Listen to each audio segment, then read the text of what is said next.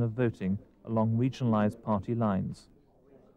In the West, the action group was to form the regional government after NCNC legislators had crossed the floor to join them. By 1958, talks in London were preparing the way for independence within 2 years. Back in Nigeria, there was now a national government grouping all the major parties.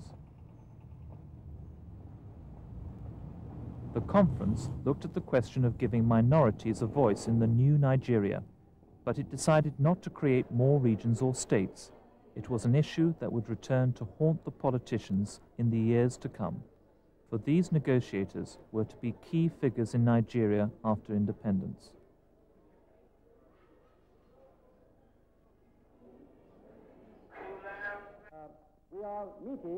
It was here that the colonial secretary, Lennox Boyd, announced the final date for independence, October the 1st, 1960.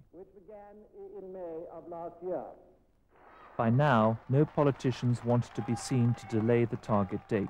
The British were about to hand over, but their exploitation of Nigeria's resources, their disregard of its growth, their encouragement of divisions, these were all handicaps which Nigerians would now have to overcome.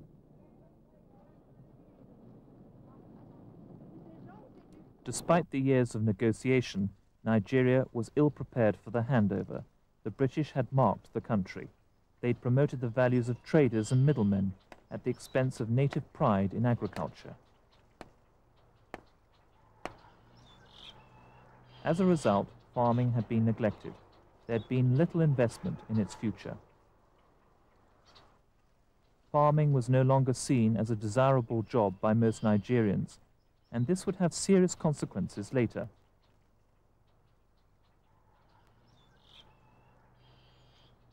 The much vaunted Nigerianization did indeed bring Africans into offices, but only as potential clerks for a colonial bureaucracy. To make the new institutions work for them, Nigerians needed expertise in politics, in social welfare, in the economy. They weren't given the chance to acquire it. Education had been geared to spreading European values. The European status had been based on practical expertise. They'd been in no hurry to pass it on to Africans. These inadequacies were to cast their shadow well into the future. Many of today's Nigerians have had to overcome the inheritance of those years. I've had a particular interest in repairing things and being an engineer. And when I left school, my father sent me to work with the Royal Signals in my hometown at Abeokuta. But when my uncle heard that I was going to be an engineer, he advised me that if I became an engineer, the colonial powers did not like people in the colonies to be engineers, and that I will not have the opportunity of independent practice. I'll be made to work under strict supervision all the time. They believed that at that time that it was a very highly skilled profession, and maybe it would accelerate the move towards independence if we had many engineers who could do things for ourselves. We'd be more self-reliant and less dependent on engineers from Britain. 1959, the election campaign to choose Nigeria's first government after independence, a campaign that covered every area of the country.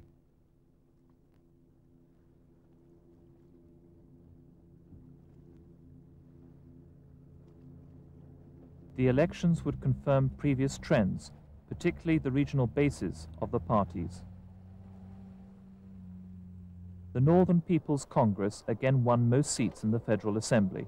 It was to hammer out a coalition with the NCNC, leaving the Action Group back in opposition. Once again, the pattern of future politics was set.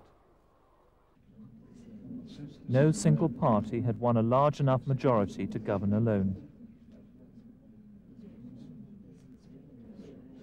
With these elections, then, the first stage on the road to nationhood was complete. Yet the legacy left by the British carried an unmistakable warning. The task of truly unifying the country was still ahead.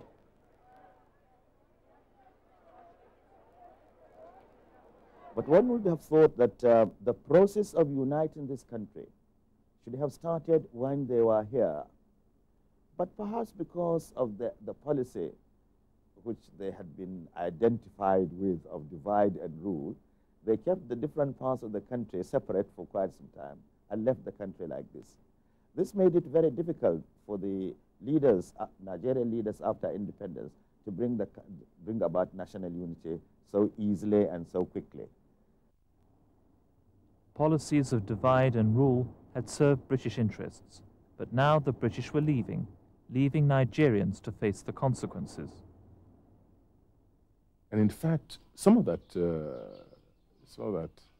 legacy was in fact quite deleterious to immediate progress. Take, for instance, the increased separation of the North from the South, which is, for me, a deliberate act of, shall we say, colonial villainy, realizing that a very feudal North would be amenable to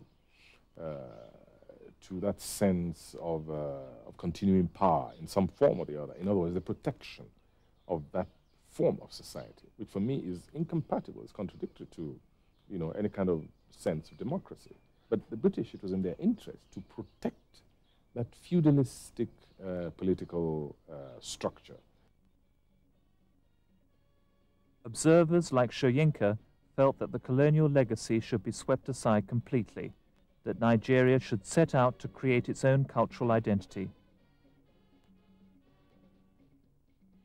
For me, it was up to us to create whatever society we wanted, right from scratch.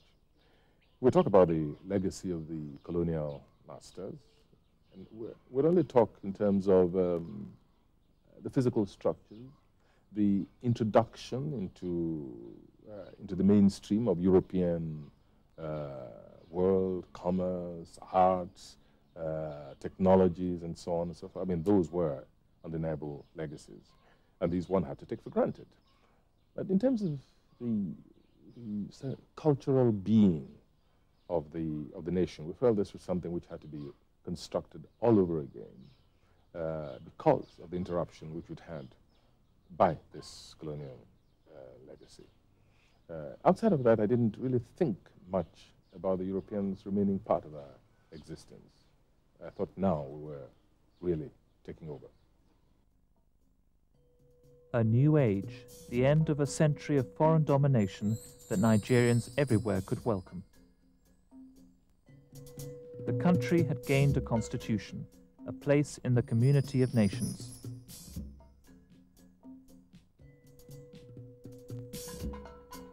But the colonial power had created rifts in Nigerian society and exploited them for its own ends.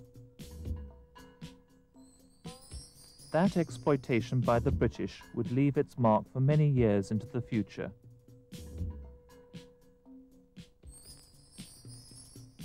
Today, 3 decades on, Nigeria is a concrete reality, a unified country.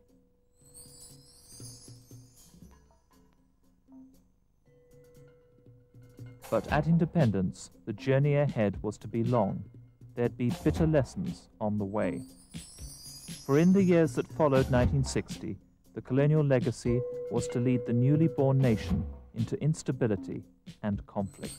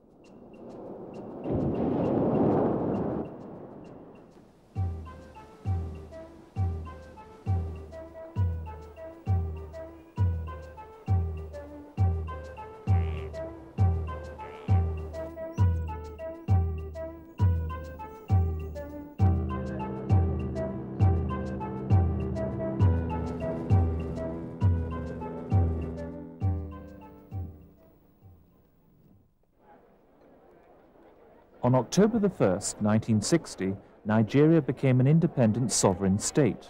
It had been a peaceful transition of power. There was some awareness of regional tensions, but most people felt these would be overcome in the interests of national unity.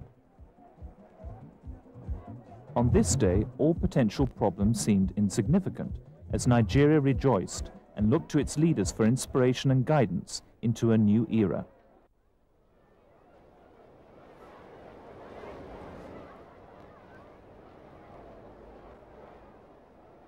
Abubakar Tafawa Balewa continued as Prime Minister. He reflected the country's optimism. For Nigeria, it's a year of very great events. We attained our independence on the 1st of October. Dr. Nnamdi Azikiwe was appointed Governor General. He expressed joy and hope at heading the newly independent nation.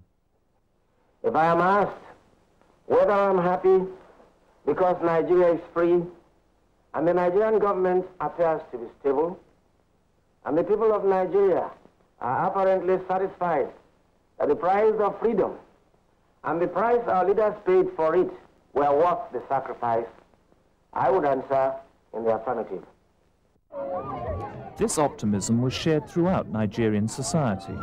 In 1960, when we attained independence, I was a student in a government secondary school in Bida in Niger State.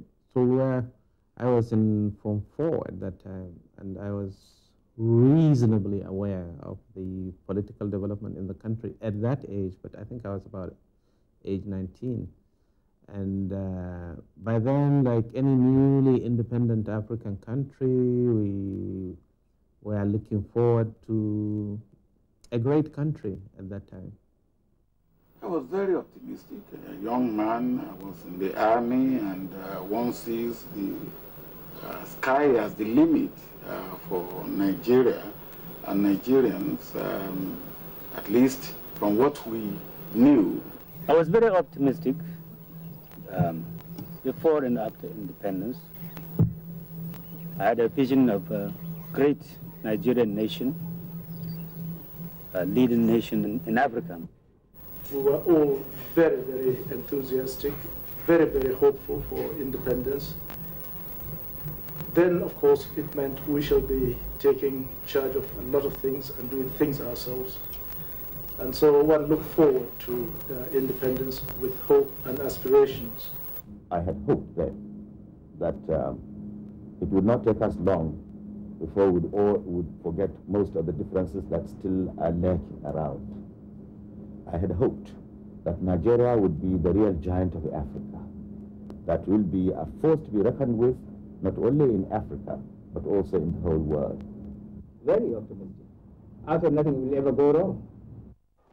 3 years later, Nigeria was to become a republic, with Dr. Azikiwe as president. I, Nnamdi Azikiwe, swear that I will be faithful and bear true allegiance to the Federal Republic of Nigeria, and that I will preserve, protect... Although there'd be severe challenges ahead, Nigeria seemed determined to take its rightful place in Africa and the world community.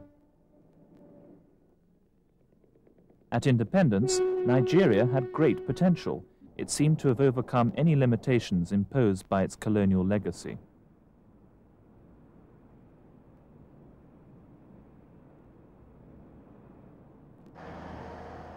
The country had enormous resources, and while the rest of Africa struggled for independence, Nigeria provided a shining example of how to go about it peacefully.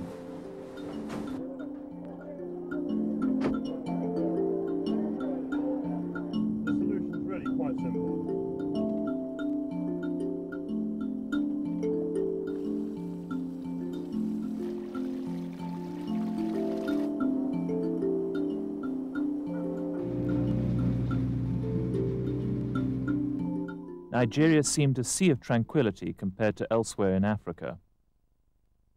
In the Congo, there were bitter divisions between rival claimants. In Kenya, the nationalist leader, Jomo Kenyatta, remained in detention. And in South Africa, there was political repression of the black majority. Against all of this, Nigeria seemed an exception, and yet the years following independence were to see crises, coups, and a civil war, events which would dim the early hopes. The colonial legacy had left Nigeria's regions not only intact, but with greater autonomy. At independence, the country inherited a federation of 3 regions. The North's inhabitants, mainly Muslims, were about half of Nigeria's total population, but the North's people were spread over a wider area than the other regions.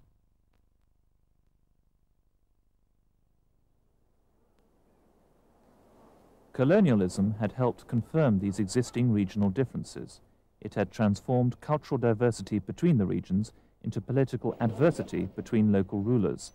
This divide and rule strategy was a hallmark of British colonialism, but in Nigeria it was perfected. From these buildings at Lokoja, the policy of indirect rule was propagated by Lord Lugard.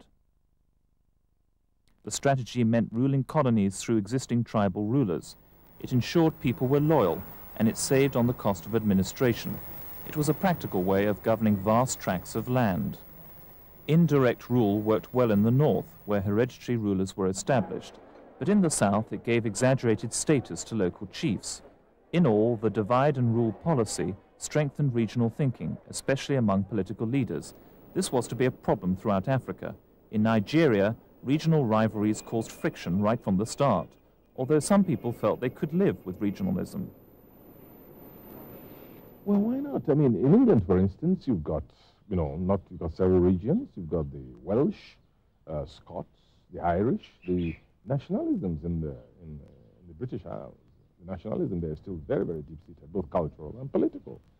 Even the laws, some Scottish laws, for instance, are not quite accepted, or in the main, the English part of the United Kingdom. So you can still have a nation. You can still have a nation if you have what you might call a general common denominator, which is acceptable to everybody. In Nigeria, in 1960, the National Assembly was the stage for a multi-party government bequeathed by the colonial power. They'd imposed the constitution, adapting their Westminster model into a federation of autonomous regions. This meant it was impossible to form a majority party, or even a stable majority coalition. The largest region, the North, had most seats in the legislature. There was the fact also that you had 3 regions at independence, of which one claimed 50% of the seats in the legislature because they claimed to have more than 50% of the population. There were 3 major political parties with regional bases. Each was the strongest party in its region. The Northern People's Congress formed the largest single northern party, as before independence. Because this was the biggest region, the NPC was also prominent in the federal executive and legislature. The National Council of Nigeria and the Cameroons had its support base in the eastern region. The Action Group from the western region became the major opposition party. This then was the political lineup. The First Republic was ruled by a coalition between the northern-based NPC and the eastern-based NCNC. The dominant party in each region had status because it had been ruling there for several years, so minorities weren't catered for. This caused resentment. Nigeria's minorities were many and spread throughout the country. They had no political influence.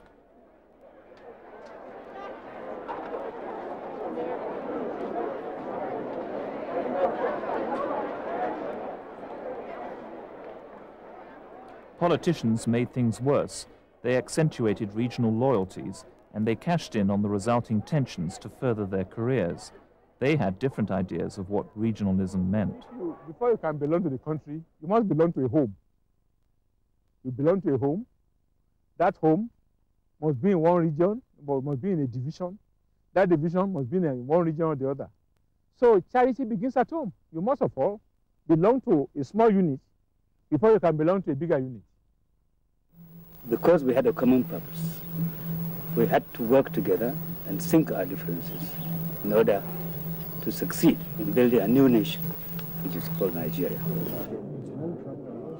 The politicians who'd sought independence were now in positions of influence. Nigeria had found its way through peaceful negotiation and leadership by compromise.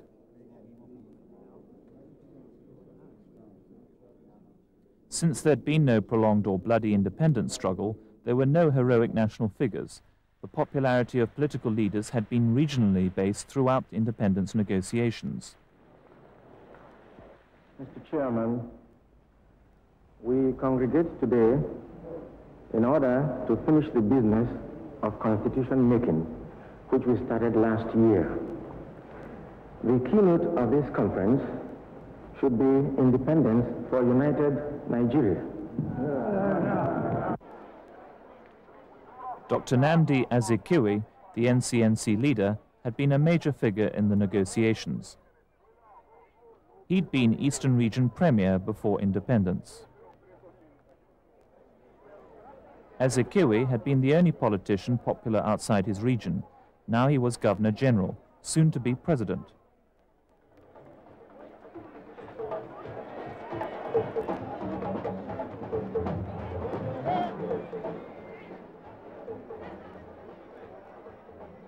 Abubakar Tafawa Balewa, the Prime Minister, was a leading NPC member. He was known for his political moderation. He'd been leader of the government since 1957, before independence.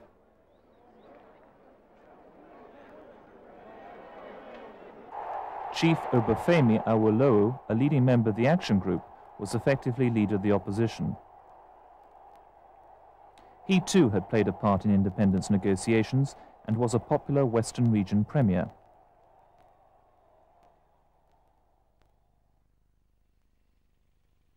Those leaders had the asset of Nigeria's economy. Unlike most African states, it held great potential for development. It was already a huge market and had substantial oil resources. The nation was the dominant economic power in black-ruled Africa. Its share of Africa's total wealth was to rise steadily after independence. And Nigeria's economy would continue to grow at a stunning 8% a year, well into the 1970s. It was to be a remarkable achievement.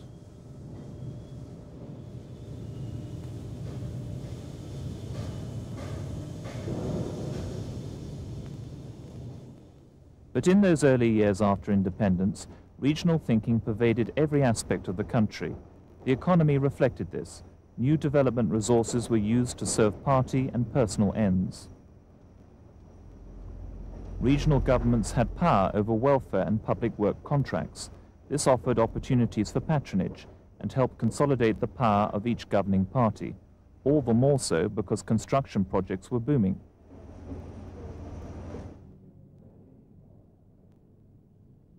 This division of resources led to regions having virtually self-contained economic systems. In the regions, because of the autonomy, they tried to build up institutions which would help the common man. Of course, there was, among the institutions, certain institutions which became commercialized, like corporations, marketing boards, and so on. And perhaps it is due to that form of government-sponsored corporations and companies that people tend to think that way. If we had succeeded in trying to tolerate one another politically, we might have achieved much more than we have achieved so far.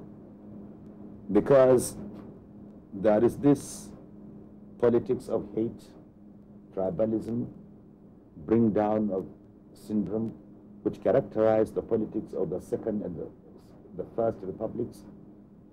And if we had avoided all these, we might have made much more progress.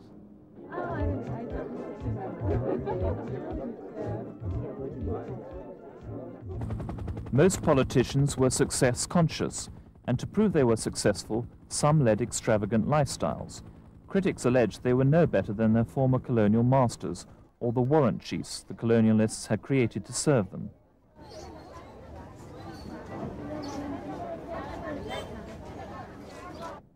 Within 5 years of independence, political leaders of all parties and from every region were seen as bickering opportunists out for personal gain, with no concern for those they ruled.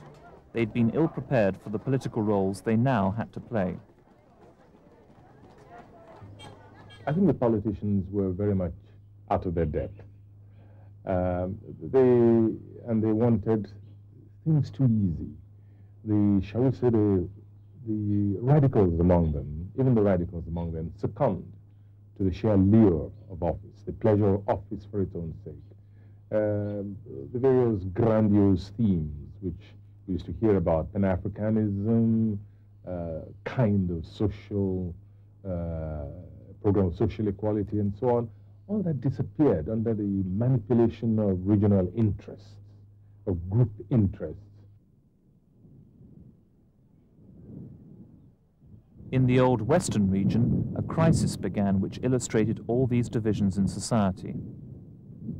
It began with personality clashes between two of the region's main political figures in its dominant Action Group party, Chief Awolowo, opposition leader, and the AG's man in Lagos, and Chief Akintola, Western Region Premier.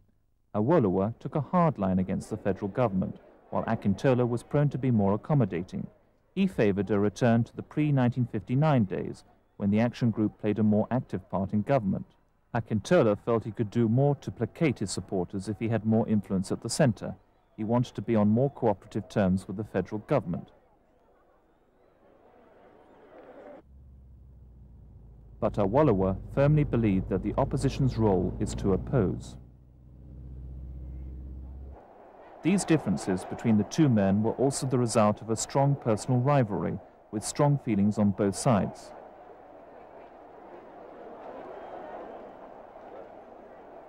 Awolowo wanted to retain control of the Western Region government. Things were to come to a head at the Action Group's Congress in February of 1962. There, Awolowo and his supporters removed Akintola from the premiership. In reaction, Akintola's supporters created such disruption that the Western House of Assembly was suspended. Leaders on both sides whipped up public sentiment, and in the ensuing disorder, the federal government declared a state of emergency in the West. The conflict was partly about where to compromise with the federal government.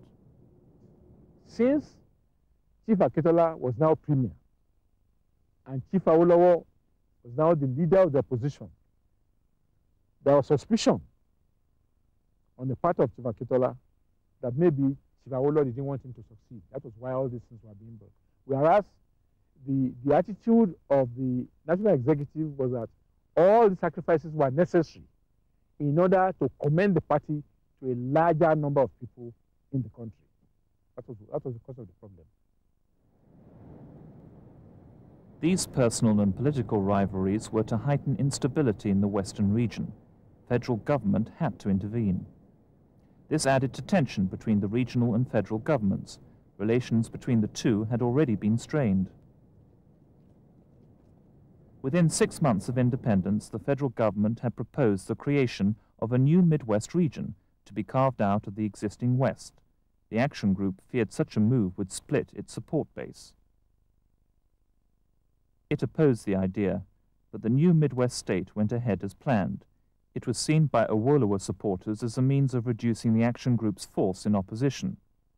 We felt it was unfair that we should have a Midwestern state created from the West, which was the smallest, and leave the others without creating them. That was our attitude. What we felt, what was source for the good was source for the gander. Amid instability in the Western region, the federal government appointed a commission to look into the affairs of 6 Western region public corporations. Also, treason charges were leveled against Awolowo. He and some of his supporters were imprisoned. They felt the government was being vindictive towards the opposition. Among the ministers in the ruling coalition was Alhaji Shehu Shagari. As a political party, every party wants, of course, to have the preponderance because they want to run government. And it's a healthy competition between the political parties, and there was no question of one party trying to demolish another party. But every party wanted to have an ascendancy. The Western region crisis symbolized the political atmosphere of this early period after independence. The colonial legacy of divide and rule had paved the way for political leaders to behave as opportunists. That damaging inheritance was now yielding a bitter harvest of division throughout the country. The institutions bequeathed to Nigeria had helped to heighten tensions. In all parts of the nation, personal rivalries born out of political ambition became a feature of politics. For all these reasons, many Nigerians felt little involvement with the way they were governed. Politicians seemed to put the interests of their region before those of the country. This was apparent when population figures became sensitive. Why should census be so sensitive? It just means that some politicians were determined from the outset to make a kind of political issue out of it. It had to do with revenue sharing, it had to do with even power also, political power. It had to do with the kind of constitution which was inaugurated, in which representation became virtually a matter of population. And since regions had already been defined in such rivaling terms, it meant that you could swamp the federal house with sheer numbers in terms of the number of seats. The sharing of what in Nigeria is called a national cake was mainly based upon population. Sharing of revenue, representation in parliament, and development was all based upon population, and everybody wanted to have more. So there was this competition about having more population in order that they will get a better share or larger share of the national cake. The political scene may well have been uncertain, but independent Nigeria could at last find its own path to development. The nation modernized, and the results were impressive. Revenues from growing business and industry meant government could increase capital spending. As a result, Nigeria has become one of Africa's most modern and socially progressive nations.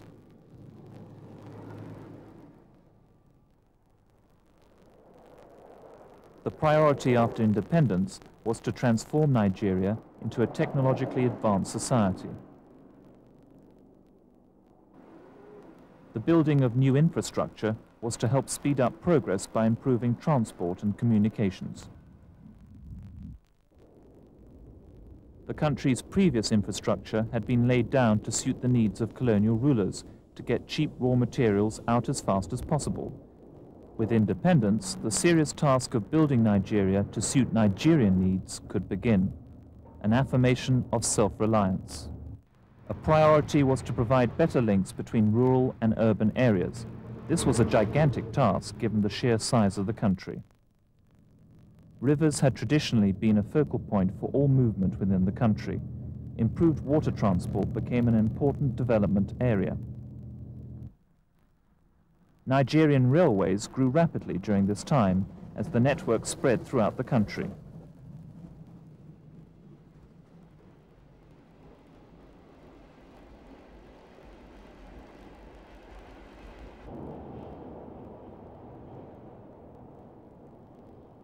By the 1960s too, Nigerian Airways was playing its part in improving links between major towns all over the country. It had already been up and running in the mid-50s after the Calypso's maiden flight from London to Kano in northern Nigeria. Now, the national airline extended its domestic services to take in more towns and cities.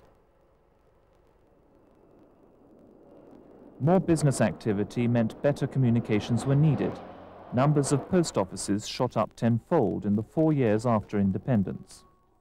As businesses modernized, there was a greater demand for telecommunications also, so staff had to be trained if the country was to realize its hopes for industrial and commercial growth. Of course, it was a good thing. The Nigerian Broadcasting Corporation now embarked on a 10-year development plan to extend its services. Television was a way of bringing the country together. A plan for a federal television service was already in place at independence, and it started transmitting in 1962. The government emphasized the educational role of the new medium. Before independence, Nigeria had already been the very first African country with a television service. Western Nigerian TV had begun transmitting from Ibadan with a few services to Lagos. WNTV was now to prove a useful precedent for the national network. The aim was to train Nigerian technicians and producers. But it was capital projects such as the Kainji Dam which were the cornerstones of development. At first, the reservoir created by the dam was to be used for fishing and for irrigation. But as demand for electricity grew, Kainji's generating power would be increased. On completion, the dam was the biggest in Africa. Projects like these helped reaffirm independence, a mood of self-sufficiency. Development is affirmation of the aspiration of our people for self-reliance. Of course, it cannot be achieved in a short time, but that was the goal. And every government plans development with that in view. There was no doubt that we had both the natural and human resources in abundance, and of course, it was a good thing. The well-being of Nigeria's people was high on the agenda. Massive capital spending went on social welfare projects. Sports facilities were a major development area, still in their infancy in Nigeria.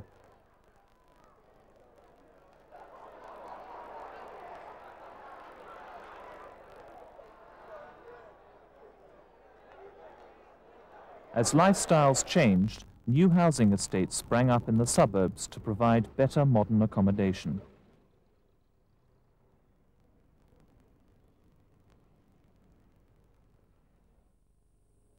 Despite these changes, Nigeria's economy was still primarily agricultural, even if diverse by African standards. In 1960, over two-thirds of the labor force worked on the land.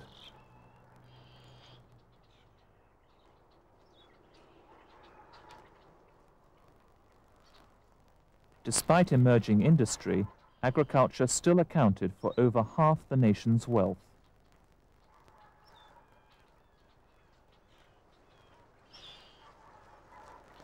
There was no doubting Nigeria's immense land resources, but the arable land was often underused. Colonial education had trained Nigerians to trade rather than produce. Production was mainly in the cotton and groundnut areas in the north, and in the tree crop belt in the south. Main cash crops included groundnuts, cotton, cocoa, palm oil, rubber, and timber. But from 1962, agricultural exports began to stagnate. It was a trend which coincided with a new development pattern in the mid-60s. In place of food production, an expansion in timber, textiles, rubber, as well as a rapidly growing production in coal. And yet, by far the biggest growth was in oil. From being a mainly agricultural country, Nigeria was all set to become a major oil producer with large petroleum deposits. These were discovered in southeastern Nigeria in the 1950s. Exports began in 1958, and since then, oil has steadily increased its share of exports.